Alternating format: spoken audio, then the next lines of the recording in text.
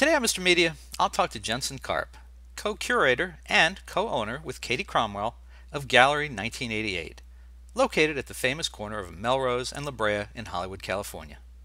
They've just published a second volume of Crazy for Cult Movie Art, a collection of artwork influenced by modern film favorites. Stick around, but please, if you're an artist, know your trademark law before jumping on this trend too hard.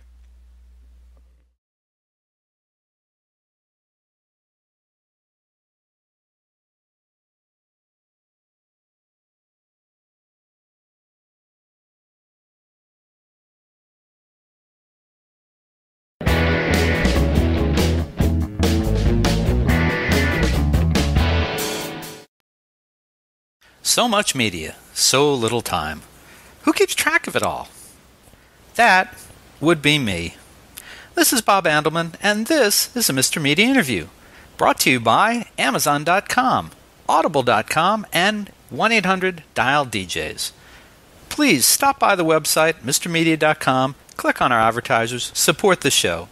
And remember, there's more than 1,000 interviews available at MrMedia.com. We've been doing this since February 2007. Hope you'll find something you like. And thanks for listening.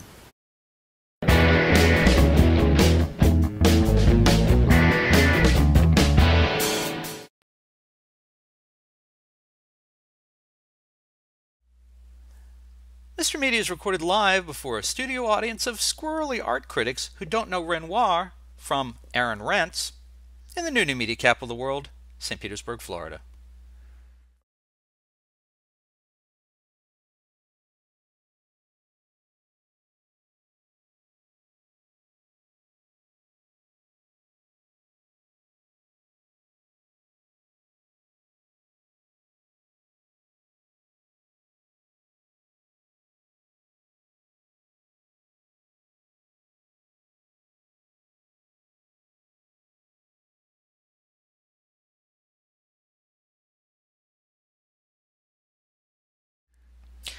Are you one of those people who admits, I don't know art, but I know what I like? Have I got an art gallery for you? Katie Cromwell and Jensen Karp opened Gallery 1988 as a place the common filmgoer could enter and not feel intimidated. The work they exhibit and sell puts a spotlight on emerging artists who have a pop culture bent. Located at the world-famous Hollywood, California corner of Melrose and La Brea, Cromwell and Karp have developed a reputation over the past decade for showcasing art that appeals to a wide palette of tastes, from filmgoers to filmmakers and more.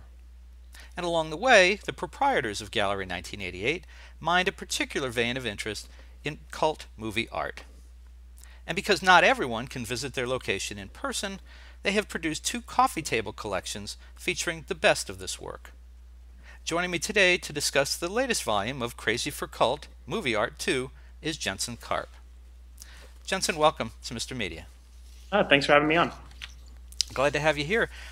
This is such a cool collection that you guys have put together for the second time. I wonder if you could tell us a little bit how you found yourself on this particular path. Yeah, absolutely. 10 years ago, I came out of the music industry, and I was friends. I went to USC, University of Southern California out here, and I was friends with Katie, and she was working in an art gallery sort of on the same block that we're on now, actually, on Melrose.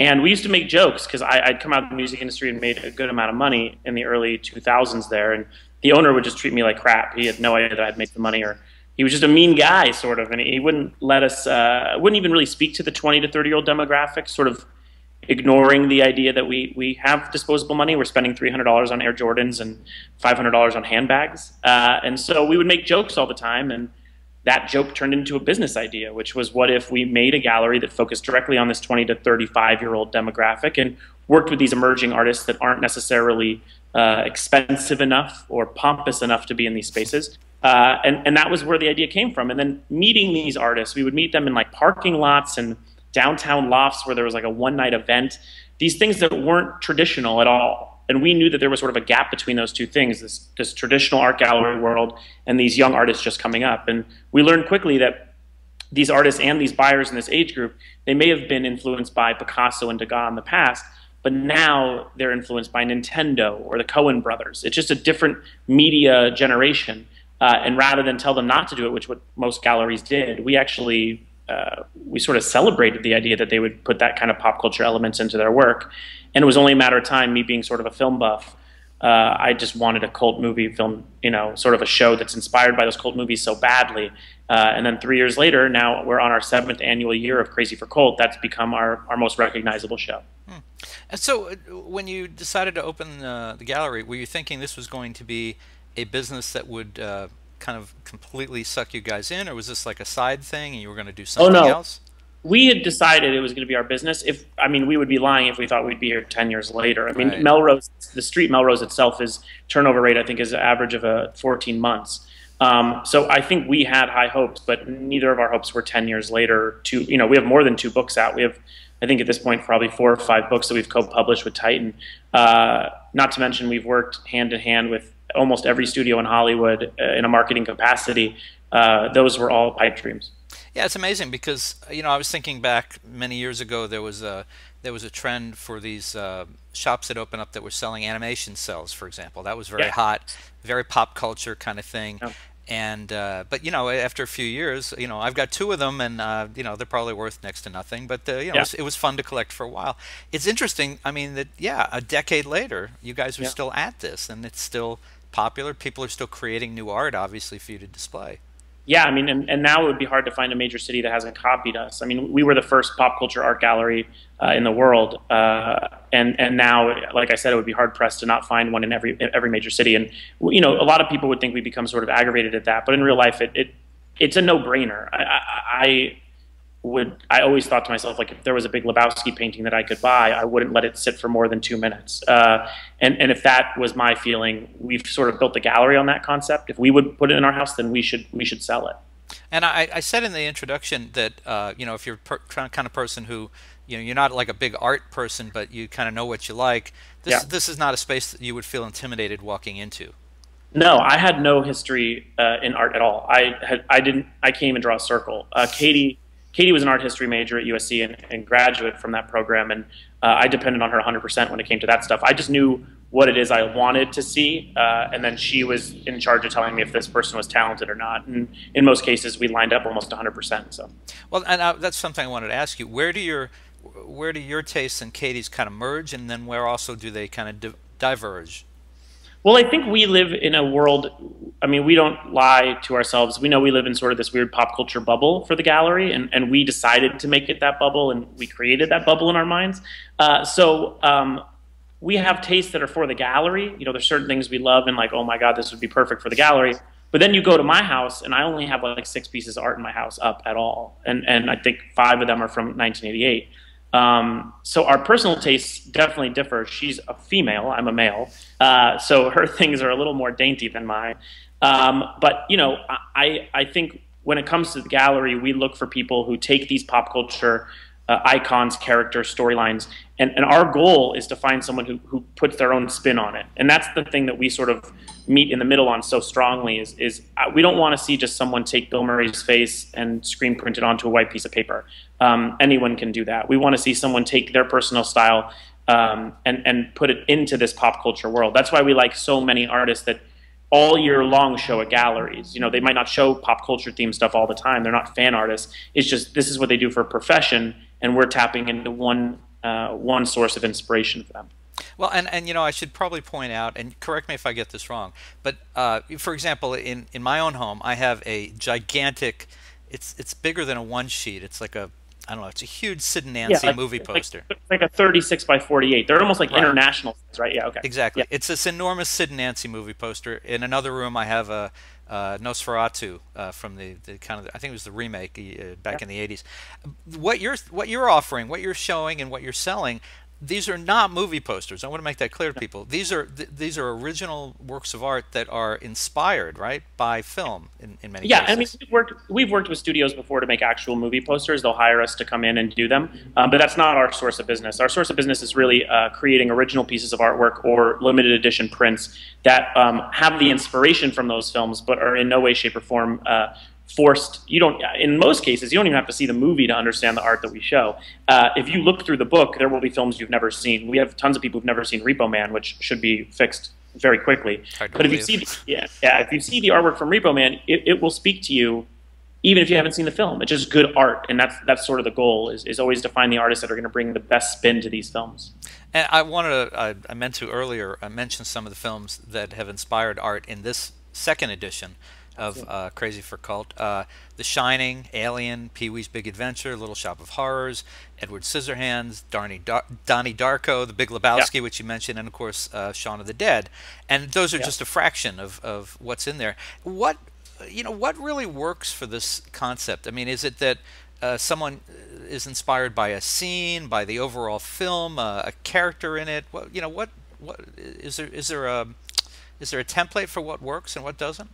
Not a template. I mean, I think people want to remember their scenes or favorite characters, so we normally push people to do the movies they're passionate about.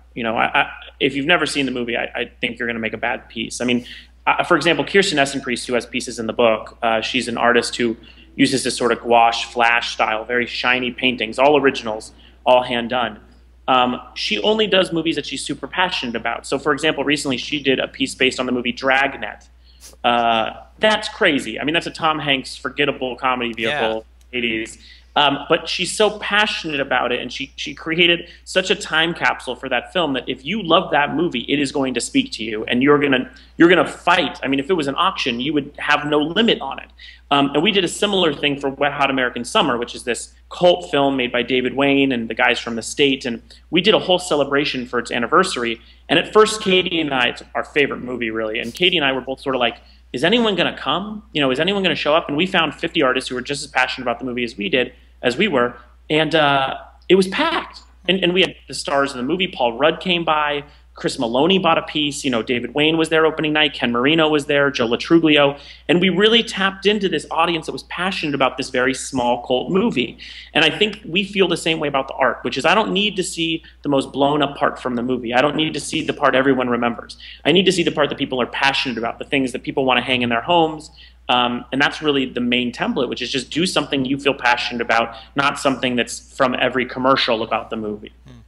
If you've actually had someone do a piece based on the film Dragnet, we got to make sure people understand. You're talking about the Yeah, movie Dragnet, not the Jack Webb series. This correct. is Yeah, Tom Hanks. Oh my God. Tom Hanks and Dan Aykroyd, a movie where it's almost like what they did for 21 Jump Street recently with Jonah Hill, which is Right. make sort of a farce movie based on a kind of serious TV show. And by the way, it's a great movie. So you haven't had anyone do another Dan Aykroyd movie, Doctor Detroit, I trust. No, but we have had Nothing But Trouble. Ah, uh, really? More than once. So in the Dr. Detroit Nothing But Trouble land, it's a real 50-50. What's worse? Now I would have to think that there's a certain group of movies, like from the '80s, for example, that would hold up very well to this type of treatment. Well, actually, '70s, '80s. I'm thinking, Animal House and Caddyshack and Sure. Stripes and Yeah. American Pie, things like that. Do they ever get tackled, or is that not what you're looking Um, at?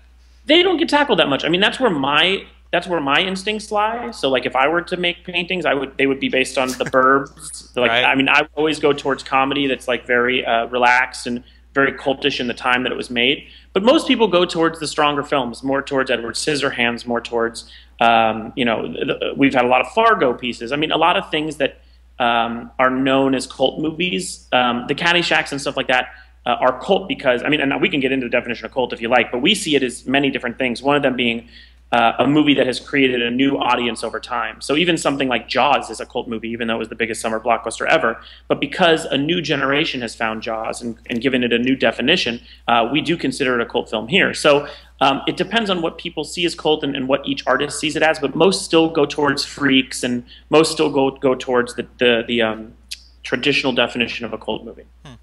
Um, so you personally, your tastes run more to comedy? Is that what you're saying? Absolutely, yeah. My whole. I mean, I've been writing for Funny or Die and Jash, and that's where I was a writing major at USC. So all of my taste. I was a UCB grad, so most of my tastes go towards comedy.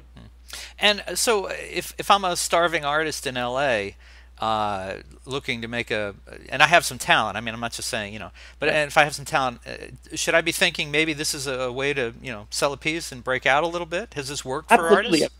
Yeah, we absolutely. I mean, we have a list of artists who've started in these group shows, and I have a good example of someone who was I was a camp counselor growing up. I was a teenager, and I was a camp counselor, and one of the guys that I came up with at counseling, as a counselor, emailed me and was like, "Hey, I have a cousin who wants to get into art. He's never shown in a gallery," and I was like, "Listen, we do this show every year called Crazy for Cold. It's got 100 artists in it. 80 of them are normally people we show all year long. We had about 20. I had about 20 a year new people. Send me his stuff, and I liked it. I liked it a lot. I was like, man, your cousin's great. Let's put him in Crazy for Cold. And so he did the first year, sold his piece, did the second year, sold his piece. He's too busy now to show with us. He shows in other galleries around the world, and it proved to us, I mean, and we've had interns also who we've put in Crazy for Cold because we like their work, and then now they show in 5, 6 different galleries around the world. It's one of the only art shows at all that has its own book deal. It's the only art show that was ever hosted by Kevin Smith. I mean, it's a very high-profile show. So absolutely, and we take submissions all year long, and the best submissions are one that don't even involve movies. We like seeing submissions of painters that are doing great stuff on their own, or digital artists that are doing great stuff on their own, and then want to do something in movies for us. So we always are looking. Yeah. Well, and so tell me a little bit. Is most of the art, is it now? I can see from what's behind you that those are not paintings. So tell me, what you're looking for. Is it paintings? Is it sketches? Is it hand drawn illustrations? We're looking for anything. I mean, we show across the board. Every show has, these group shows have painting. You'll see in the book paintings, prints, sculptures, one of a kind plush. I mean, everything is in that book, and we don't hold ourselves back. I mean, we've had photos in those shows before. So we're never looking for something that really just fits a certain mold. I mean, behind me is prints from an artist named Alex Pardee, who's one of our most popular. But his real talent has always been in painting, and now he's sort of getting more into digital work and selling prints for a more affordable price point. But we're a gallery who has no real rules or guidelines, and we were open on the idea of making fun of galleries that do. So we feel the same way about mediums. And so, you've found an artist, you've decided you're going to show them in the cult show or some other show, for that matter. Are you selling prints, lithographs, postcards? What? We do. Our most common theme right now, because it's very hot, like you said, animation sells, has a time. Right now, the time is with screen prints. A couple of years ago, it was with vinyl toys. There's just sort of in this run. So screen prints right now are really the thing that seems to be selling the most. But we also do really well with G-clay prints. I think while I was on this interview, we sold out of a new set. So we do G-clay prints, screen prints, paintings. We sell everything at the show. So if we like it, that's the main, that's the real only thing that you need to make happen. And when you started the gallery, you and Katie, how did you convince people to let you show their work when you had something in mind, but it had not really been seen before? I mean, it wasn't easy at first. I mean, I think some people were still pushing towards doing traditional stuff. But it was really, I mean, we found the right group. We jumped on a lot of really fast trains. I mean, there's one example of a guy we had a show. We had a video game inspired show, very Nintendo. And we had found a guy online named Greg Simpkins, who was a graffiti artist who went under the name Crayola. And we had emailed him, and he had a day job at a video game company. And we had interviewed him about doing the show, and he was like, absolutely, I love video games. And he turned something in, and that was 9 years ago, almost 10 years ago. And he averages, I think, about $22,000 a painting now. Wow. And he shows other places. He's sort of moved on to the blue chip land. But, you would think he wouldn't be someone. If you were to go in the gallery and see him doing these still lifes of kind of surreal frogs and stuff that he's doing now, he's one of the most incredible painters I've ever seen in person. You wouldn't think necessarily that he'd be willing to do that. But in the first Crazy for Colt book, you can see he did an Edward Scissorhands piece that's incredible, blows you away. And it's not hard to find that inspiration as long as they're sort of in our age group or lower. What is the range in terms of, if I came into the gallery later today, for example, and by the way, I'm not going to. It's a little too far to come right now for me. But if you walk through the computer screen, that would be an incredible move. Your ratings would fly. Yeah. Fly. What's the range of cost for an original piece in the gallery? For originals, I think we go from about $100 to $150 is our low, and then our high is a couple $1,000s. So that's for original work. For prints that are limited or open edition, I mean, we average, we range from about $10 to $200, and we probably average about 50, 40. And are you seeing cult prints or paintings, whatever? Are you seeing them appreciate, or is it the kind of thing that, hey, you like it, you're gonna like it forever? Or No, they've been great investments for everybody. I mean, you can just go on eBay right now and type in any of the artists that we show in these shows, and it'll disgust you almost. We had a guy, Ollie Moss, who's an artist, a digital artist, a graphic artist, designer, and he started with us, I don't know, probably 7 years ago, 6 years ago now. And when we first worked with him, he didn't even know necessarily how these things get printed, how the screen prints get printed. And now 7 years later, I mean, you could go on eBay right now and see an average of probably like $1,500. Some of his prints are going for, $4,000. And those are screen prints. I mean, it's not even, there's 100 of them to 500 of them in some cases. So yeah, I mean, we've been a good investment for an incredible amount of artists. So when you open, I assume that you do, when you open the Hollywood Reporter any given week, they do a lot of profiles of studio executives and things, and they show you around. They show photos from their offices. Do you often open up something like that, or Los Angeles Magazine, Yeah, what have you, and absolutely. see? Yeah. Yeah, Hollywood Reporter recently, or is it Variety? One of the two. Variety I think it's Hollywood Reporter, recently did a showrunner feature where they show you their offices. Hollywood Reporter, I think I saw that. Hollywood Reporter, right. So there was 4 showrunners, and we had art in 3 of them in the photo. And then in the 4th, they buy from us, but there was no image in the photo. So that happens frequently now, especially, recently Aaron Paul posted a picture of himself in his house, and behind him I saw one of our pieces, and it's happening more and more frequently. And I went to a comedy show the other night that was in the gimmick of the comedy show is it's in someone's living room. And so we went, and it was mobbed and busy, and the whole space was filled with our gallery's work. So it's becoming more and more frequent. And when we look down at our website and see, oh, this was sold to Seth Meyers in New York, it's like that's a great feeling for us to be selling to people who are actually inspiring artwork. You mentioned Aaron Paul, and I wanted to ask you about. There's a shirt on your site for sale. It's the Jesse Pinkman shirt, Captain Cook. Tell me about that, because we've really mostly just talked about film, but that obviously is television. Yeah. Most of our large history is in television, actually. So we first started working with the Disney company about 9 years ago as consultants, and they kept us on for about 2 years, and they were extremely ahead of their time. Katie and I were mostly doing online poker at the gallery, and they noticed that we're going to be busy soon, and so they told us to bring the mentality that we have for the gallery into their company. And we did that, and we worked with them for 2 years, and they paid us, and it was incredible. They were a great company to work for. And then from there, it turned into other jobs. I consulted at Mattel. We brought in He-Man and the Masters of the Universe and Hot Wheels here to the gallery, and worked in a capacity with these companies. And that really started our careers. I ended up getting an agent through that, and sort of becoming a marketing facility. That turned into what was our biggest job at the time, which was to work on the final season of Lost. So Damon Lindelof and Carlton Cuse contacted us and had us work on a marketing campaign that was completely our idea, and it was worldwide. We did things in Japan, and we did things all over the globe that turned into sort of being able to buy these posters, these limited edition posters at every stop that commemorated the show. And that changed the business completely for what we're doing, and that's sort of one of the reasons that we have so many imitators now. So it was the most successful marketing campaign in Disney history, which is amazing for us to say. And that turned into a bunch of other gigs, working for Paramount Pictures. We worked for the Oscars last year. They hired us. But the cool one for us, because we're big fans of the TV show Breaking Bad, was that 2 seasons ago we were hired on to do a marketing campaign for them, and to watch where that show has went, has nothing to do, has very little to do with us. But to watch where that show has went has been one of the most satisfying career things for me, just to be involved in that show. And so we've continued to work with them. We did a print release this last season, and then we also made this shirt that you talked about that's on the website, this Captain Cook Jesse Pinkman shirt. So we continue to have a relationship with Sony, and we're about to announce another big project with them. We work with these studios hand in hand, and that's what makes us different than our competition as well. And it's also something that Katie and I couldn't even have dreamt up. We would have laughed at you.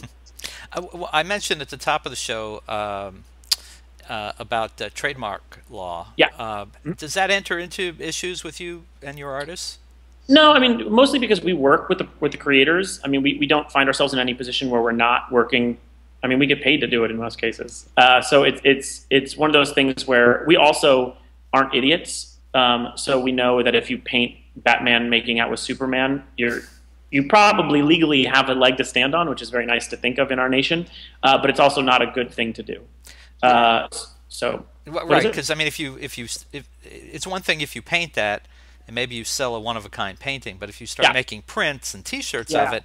T-shirts, yeah. T-shirts is really the only thing that has real precedence. It's the Three Stooges law. I unfortunately have become a genius in the last 10 years towards copyright law. I wish I wasn't. But yeah, I mean, there's very little precedence in this world. But I know that we wouldn't do things that we do without the blessing of the studio or the creator. I mean, at this point, we worked with Judd Apatow, Stan Lee, Beastie Boys, you know, Edgar Wright. I mean, we've done these things directly with these people, involved their charities, and we've knock on desk, you know, had these great relationships that have always helped us do these things. And you know, Adult Swim, and we've worked with so many great companies that understand how cool it is to empower these up and coming emerging artists, and also interact with these art buyers.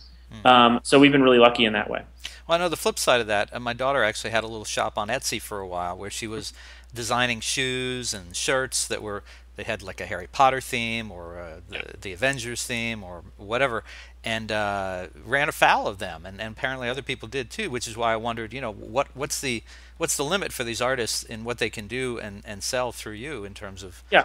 I mean, it has a lot to do with control. Like, you know, if these studios think that it's just wildly happening, that's what's going to get you your cease and desist letter. I mean, we are in business with them, so it's. Oh, but these companies are so big. For the record, like a day before, I forget which show it was. Remember what show it was? We got a cease and desist the day before it happened. What was it? Oh, yeah. So I was working with Sci-Fi. I was working with the Sci-Fi Network on a completely different thing, and so Sharknado aired on like a Friday, and I was watching it and was like, oh my God, this is going to be a cultural phenomenon. And I almost knew it immediately. And so I called them on a Friday at 5 p.m. and I was like, listen, if you give me the weekend, can I make 2 posters? And the guy was like, yeah. I talked to the CEO of Sci-Fi at home on a Saturday, and he was like, whatever you want, I will have no notes for you. I'm obsessed with what you guys do. Please take Sharknado and run with it. Little did he know what it would become. But that Monday, when we were about to release the Sharknado prints on a Tuesday, I got a cease and desist. So I was like, because they were now on radar to figure out what's going to happen with this cash cow. So I just wrote back, listen, call the CEO of Sci-Fi. And then she wrote back with this big like apology. She's like, I'm so happy you get to do it because I knew who you were. So she, you know, those kind of things happen because the companies are so big. But once we sort of allow them to know that we're either on payroll or, you know, or we've been involved in an agreement with them, they're fine with it. Cool. You want to talk a little bit before we have to wrap up about some upcoming shows you have? Absolutely. Well, we're most excited about Crazy for Colt. It's our 7th annual, and it's here to celebrate the 2nd book. And we're doing it in New York City. It's our 2nd time on the East Coast in New York, and it'll open December 13th. It's on the corner of Bowery and 3rd, and it's a huge undergoing for us. It's last year we gave ourselves ulcers putting it together, and this year we plan to do it again. And it's great. And it's again, what you see in the book, you're going to see again.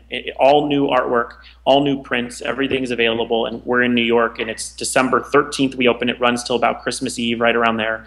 You can get all the information at gallery1988.com. And then we do shows every month. I mean, there's 2 locations here in LA, and we open new things all the time. We have an artist, NC Winters, who's the cover of the Crazy for Colt 2 book. That incredible Jack shining Nicholson piece, right? Yep. He has a solo show opening here in about 2 weeks. And then on top of that, we have another show called Rock, Paper, Scissors with 1 digital artist, 1 sculptor, and 1 plush artist, all creating, this is a little hard to explain, 1 piece each based on the same films. Oh. So you'll see 1 plush based on, give me an example, anyone know one? Pulp Fiction. So you'll see we'll see 1 piece that's a sculptor based on Pulp Fiction, 1 plush based on Pulp Fiction, and 1 digital print based on Pulp Fiction. And you'll see how each of them represented it differently. And I'm really excited about that show. That should be very cool.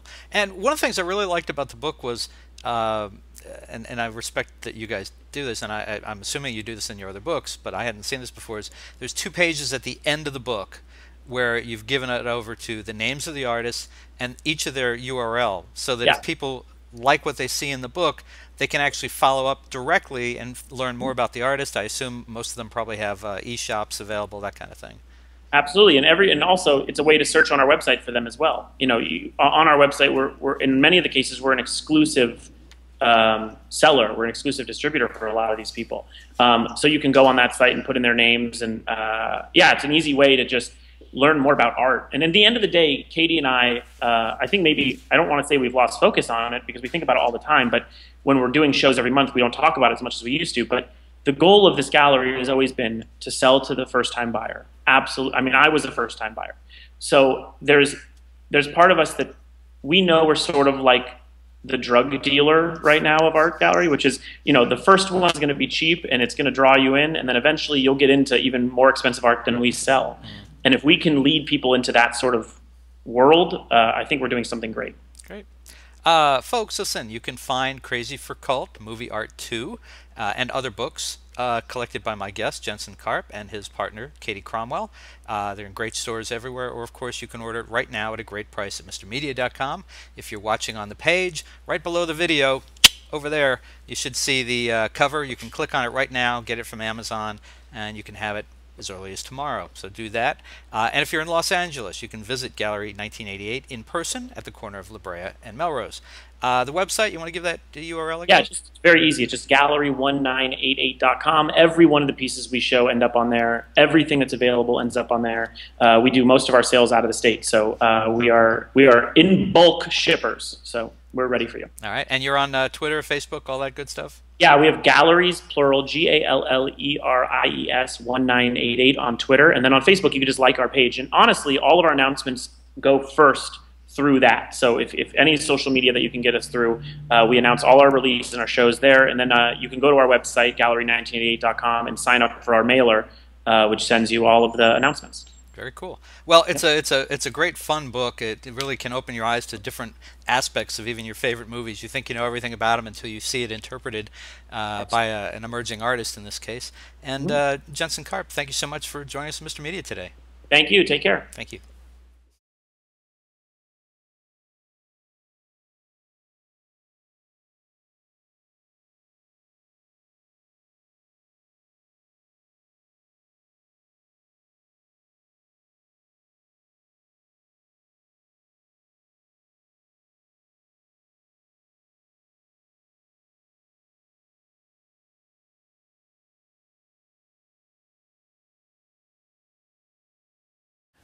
You can see and hear almost 1,000 Mr. Media interviews by visiting our main site, mrmedia.com, mrmedia.com.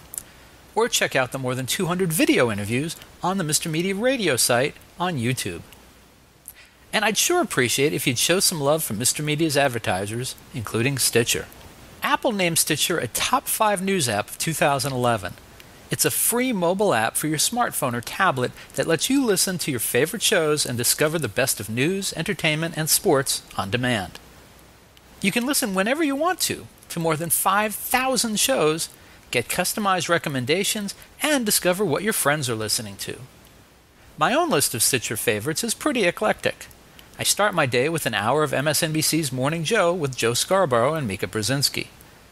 Then it's the latest 2-minute update from the Onion News Network. After that, I'll listen to WTF with Mark Maron, Here's the Thing with Alec Baldwin, HBO's Real Time with Bill Maher, and excerpts from E's Chelsea Lately and The Soup with Joel McHale. Also in regular rotation on my Stitcher playlist, the BS Report with ESPN's Bill Simmons, the TechCrunch headlines, and the Don Geronimo Show. The latest episodes of each show, whether originating from broadcasts, cable TV, radio syndication, or podcasts, are continuously updated. Stitcher is a free app for your iPhone, iPad, Kindle, Fire, BlackBerry, Droid, and more. And show your support of Mr. Media by getting, did I mention it's free? The app at stitcher.com/MrMedia. That's stitcher.com/MRmedia. Stitcher Smart Radio, the smarter way to listen to radio. We're also supported by Audible. Check out Audible's 30-day trial membership and download the audiobook version of the book everyone's been talking about, 50 Shades of Grey by E.L. James. Sign up for your free trial today at audible.com/radio. Again, audibletrial.com/radio. And finally, if you need a disc jockey for a wedding, bar mitzvah, corporate event, or just a big old party, please consider calling 1-800-DIAL-DJs, the party authority for all your party entertainment needs. You can call 1-800-DIAL-DJs or go to their website, 1-800-DIAL-DJs.com, and tell them Mr. Media sent you. And thanks for listening.